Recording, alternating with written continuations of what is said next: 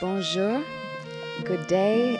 Welcome to the 61st Annual DPI NGO Conference and to our workshop, Dreams in Action, the Millennium Development Goals Realized, How to Design Human Rights Issues into the Classroom Curriculum to Inspire Leadership, Creativity, and Social Justice.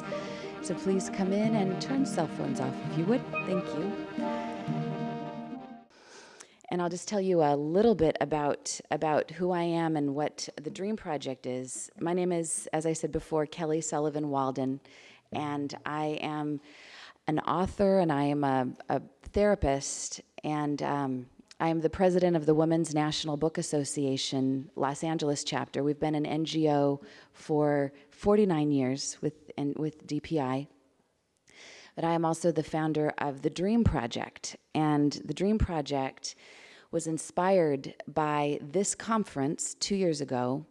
I was first introduced to the Millennium Development Goals, and when I was handed the Millennium Development Goals, they caused my hands to shake.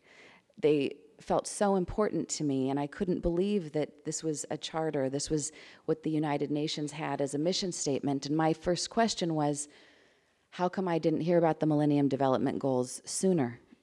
And the second question was, why isn't everybody talking about these? And the third question was, what can I do about it? My mother taught me, if you don't have something positive to say, don't say anything at all. If you're not going to be in the solution, then shut up. So I thought I need to get into the solution. If there's a problem, I need to do my part, whatever that is, to help make it better.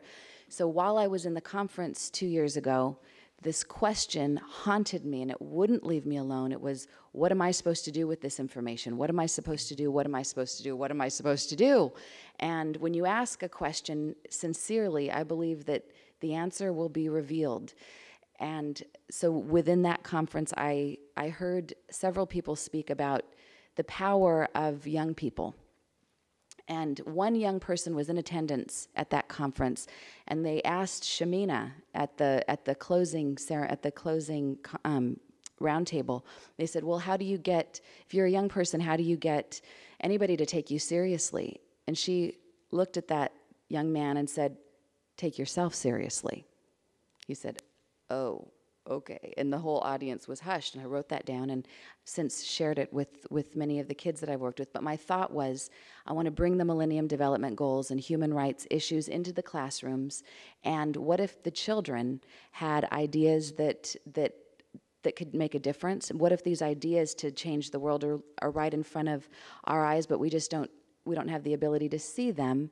And what if these children that are in high school, that are in junior high school, that are in college, because they have an unlimited passion, they have an unlimited imagination, unlimited hope, unlimited belief that anything's possible, perhaps they could affect the tipping point. And I don't just mean the young people, the kids, because I believe there's that youthful spirit in all of us, and when we come from that place, that's when we have unlimited access to brilliance.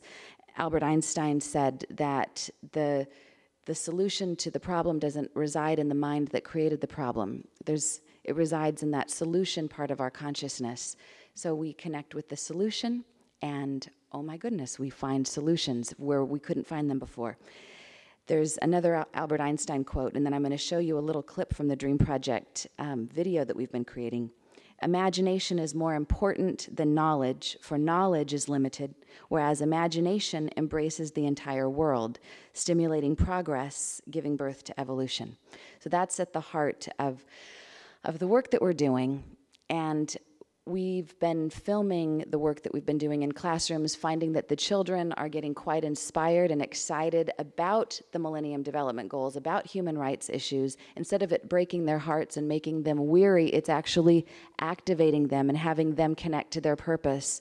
A little girl, Carla, 6th grader that I worked with, at the end of one of our programs said, "Nobody's ever asked me before in a classroom what I think about anything, and you've asked me questions about what I think about changing the world.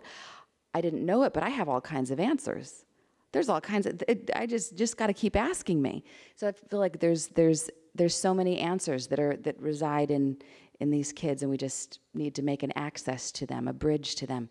Thank you so much for allowing us to be in communication with you. Have a wonderful day. Thank you.